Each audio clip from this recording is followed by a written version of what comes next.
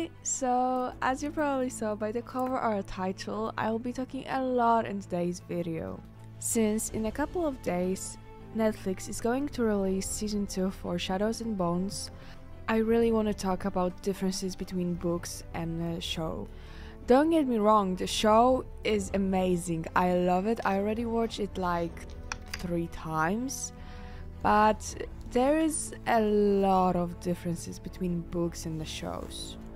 On the beginning, when I saw one of them, I was extremely mad because in the show the main character is Shrew, but in a book she's really Rafkan and she doesn't look Shrew or something. This is just something that the show manager or the director added, which I think was kinda unnecessary. I mean, I don't really see the point why they had to do it. I mean, I love the actress. She's an amazing actress. She's doing a great job. But the fact they say that she looks Shrew, it's kinda unnecessary. Because it just wasn't in books. It's not that important. You can just stick to the things that were in books. If you wouldn't say anything about that, I think most of people would just didn't think about it.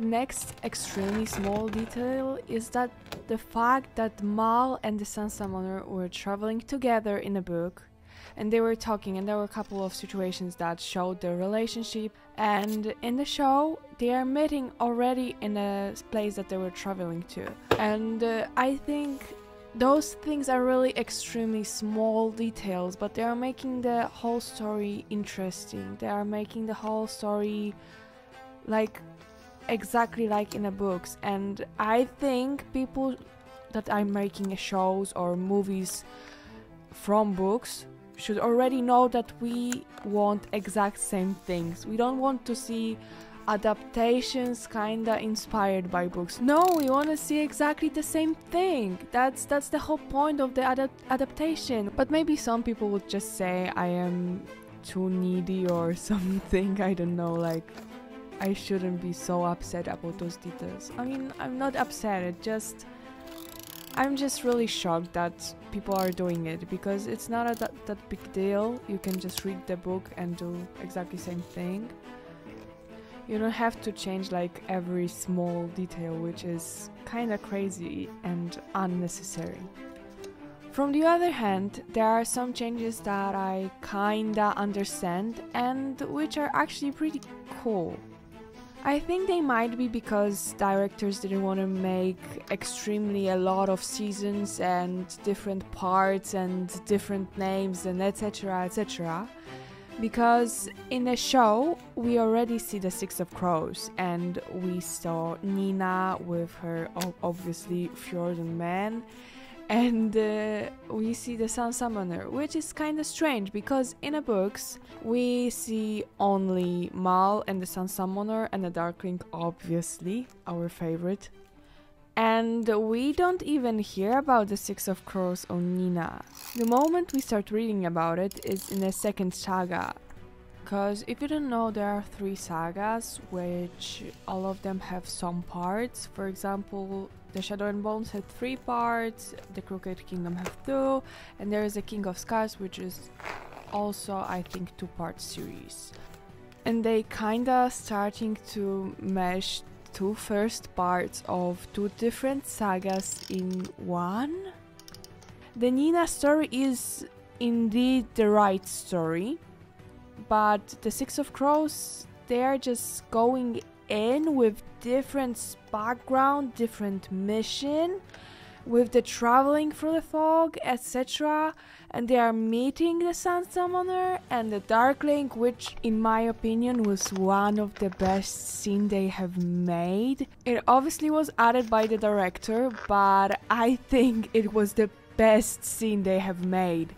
If those scenes were in the books, I bet everybody would be loving it and talking about it. I mean, Kaz and Darkling fighting as an enemies, it was just amazing. It might be the reason why I'm not so mad that they mashed those 2 characters, 2 books together. I mean, I could watch it all over again and again and again. It hit the right spot. Honestly, I guess I would be mad about this mashup because I mean they are changing the timeline and they are kinda changing the story, because since there are Six of Crows there, she's not traveling with some random troop, but she's traveling with the Six of Crows and they are helping her in some parts.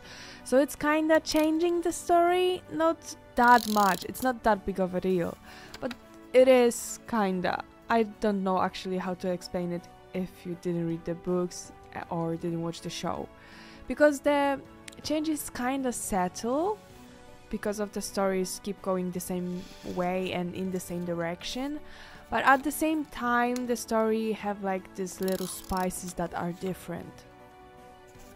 And probably in most of the shows, if they change this thing, it's kinda actually maybe a big thing, I would be mad. I would be probably extremely mad if, I don't know, they put like first and a fifth book together in one.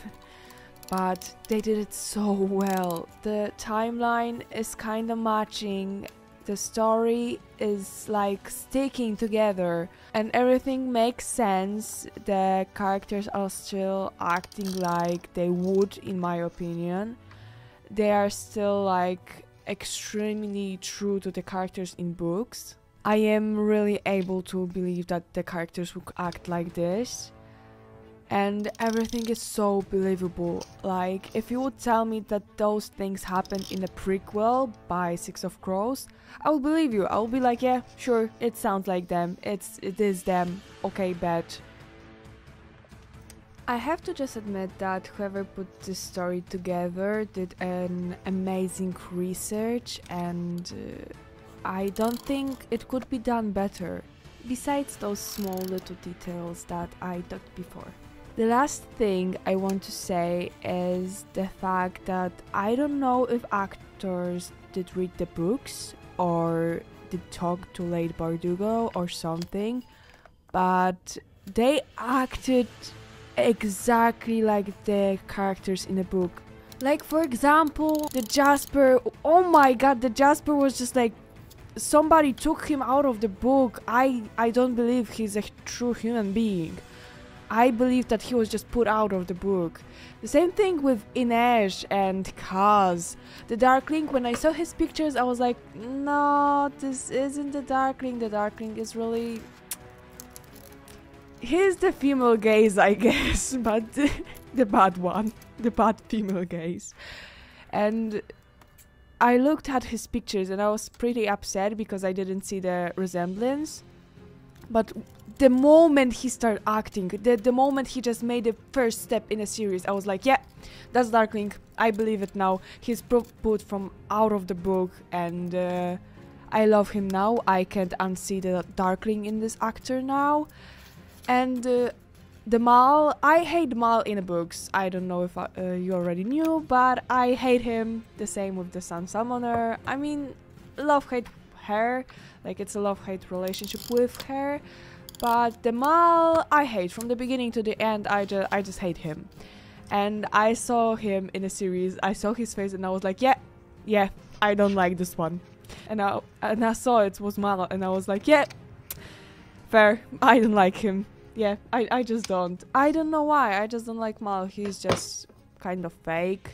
So yeah, I guess this is everything I wanted to talk about in this video. I can't wait to the second season. I will be watching it.